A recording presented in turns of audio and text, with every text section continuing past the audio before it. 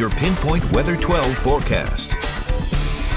Well, most of the weekend is actually looking okay. I think the second half of the weekend will be especially nice. We'll talk about why coming up in just a few minutes. First, I want to rewind the radar clock back to 2:40 this morning. This is right around the time when we had not one but two tornadoes touch down in Massachusetts. Now you can see at 2:40, that first one was in the town of Upton. You can see that represented by that top tornado icon there.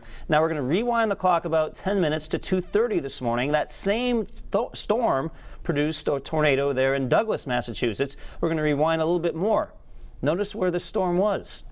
About 2 in the morning, it was right over Rhode Island. So this just goes to show you that while we don't get a lot of tornadoes here in the Ocean State, we do get some close calls, and this morning was certainly one of them, as this parent thunderstorm right here produced these two tornadoes that had passed into Massachusetts. Fortunately, it did not put down a tornado in Rhode Island. All right, let's move on to some more tranquil weather, although nothing tranquil about the weather right now here in the western part of Pennsylvania, upstate New York, where we do have some thunderstorms, and we could see our own thunderstorms by late tomorrow night into portions of Saturday, although I do think most of that time will be rain-free. More on that in just a second. At Oakland Beach and Warwick, the visibility is in pretty good shape. We'll be on the lookout for some patchy fog to move in tonight. Temperature in Newport is 72 right now, 73 in Tiverton. It's another warm, humid night, and that's because this front, which will eventually push out the humidity, takes its time doing that. So we're going to be under this humid flow of weather for tomorrow and a good portion of Saturday as well before finally we clean out this air mass and bring in that lower humidity. So we're going to take you hour by hour into tomorrow. We're actually stopping the clock fairly late tomorrow afternoon around 5 p.m.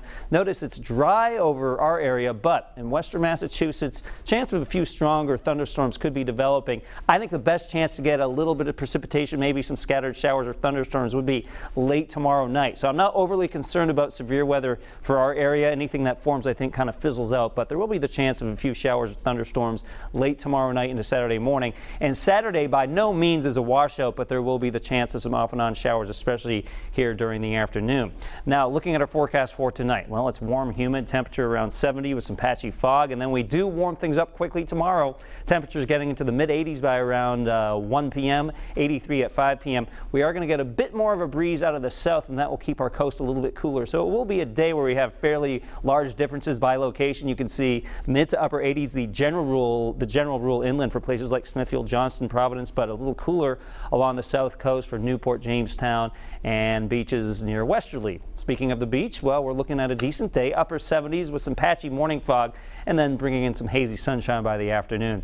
7-day futurecast keeps the warm temperatures around, but keep in mind this Sunday warm temperature, that 84 degrees, that comes with much lower humidity. I'm not talking about fall-like humidity where you don't notice it at all, but it will be certainly better than it's been the past couple days. And then Monday, fairly comfortable, but warm mid-80s, and then the chance of some showers returns by the middle of the week on Wednesday.